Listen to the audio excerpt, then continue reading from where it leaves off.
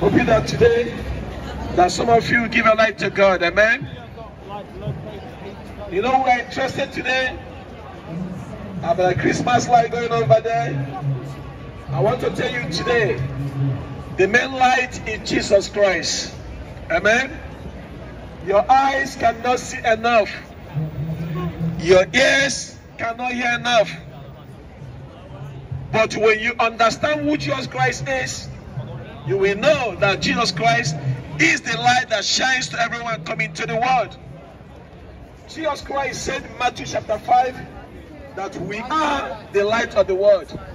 That's what we call us Christians. It is dark out here, and we have come here today to share light into your heart. Light brings understanding. Light is liberation. And that liberation that appeared to all men in Jesus Christ. When you know Jesus Christ, you have light in you. Right in the beginning, the Bible says God created the world and He said let there be light. And Jesus Christ is the light that shines to everyone coming to the world. Every man has some light in them. Now you can suppress it, you can deny it, but you ought to know that Jesus Christ is the light of the world. The light that shines that the darkness cannot comprehend. In John chapter 3, Jesus Christ said that the judgment had come into the world, but men love darkness rather than the light. Darkness in the Bible represents sin. When God created Adam and Eve, they disobeyed God, and through them, darkness came into the world. I'm talking about sin right now. And yet, in Colossians chapter 1, verse 3, the Bible says, Him have delivered us from the dominion of darkness into the marvelous light of His dear Son, Jesus Christ. So Jesus Christ is the light of the world. Do you want some light in you? Accept Jesus Christ today as your Lord and personal Savior, and that light will shine through into your heart. Because the gospel news of Jesus Christ is called the gospel of light. And we know what the Bible says. It's Corinthians chapter 4 verse 4. That the small chicken of this world have blinded the minds of those who refuse to accept the gospel news of Jesus Christ. What a cunt. The reason why you cannot accept the gospel is because there's a darkness in you. The Bible says when there is light, the darkness disappears. Put it in this way.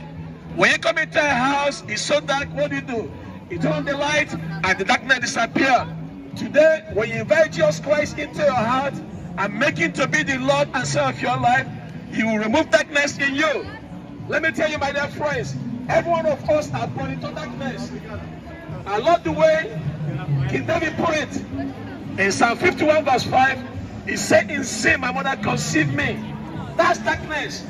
Even though as cute as the little baby is, the baby is born into darkness. Every one of us are born into darkness. Now, to come out of darkness is to accept Jesus Christ as your Lord and personal Savior, and you are born into the family of God, and there will be light in you. So, my dear friend, you have a choice to make. Do you want to remain in darkness, or do you want to be transferred to the marvelous light of Jesus Christ? You have to make that choice for you. Jesus Christ 24 says, as far as I'm in the world, I am the light of the world. Jesus Christ is the light of the world. It is dark out here, my dear friends. We need to see some light.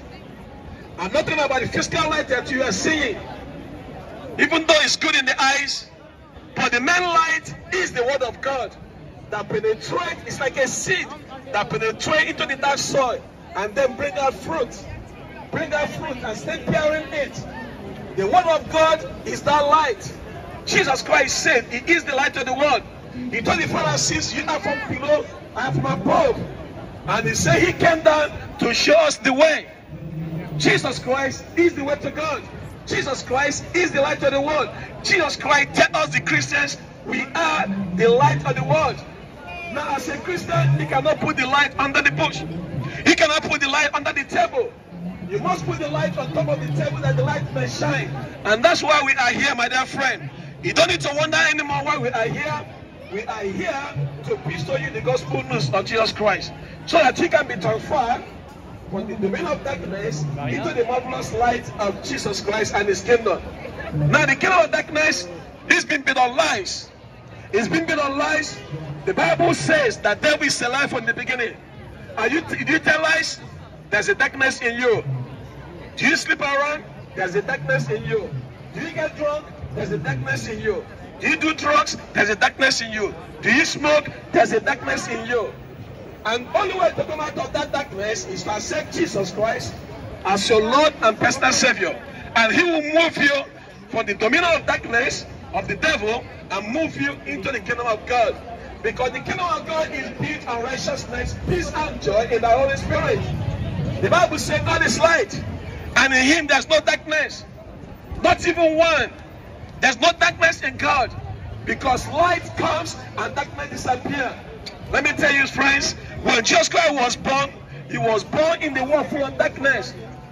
And the Bible prophesied before he came that the people live in the dark, a great light has shone on them. That great light is Jesus Christ. Jesus Christ, he is the light of the world.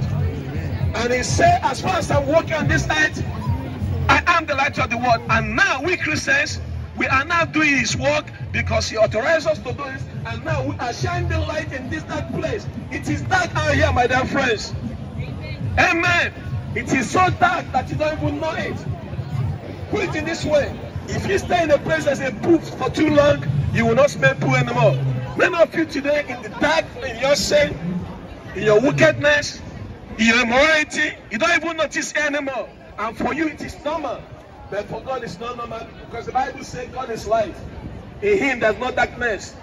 And if you say you're not darkness, you are a liar, because the Bible says all have sinned and come short of the glory of God. And if we say we have not sinned, we deceive ourselves, because the truth is not in us. So we have to repent. Do you want to come out from the darkness? The Bible says in 1 John chapter 1 verse 9, if you confess with your mouth that Jesus Christ is Lord, and confess is faithful and just to forgive you from every unrighteousness. Unrighteousness, iniquity, transgression, rebellion, all these things are darkness. That's what sin is in the Bible. Darkness represents sin.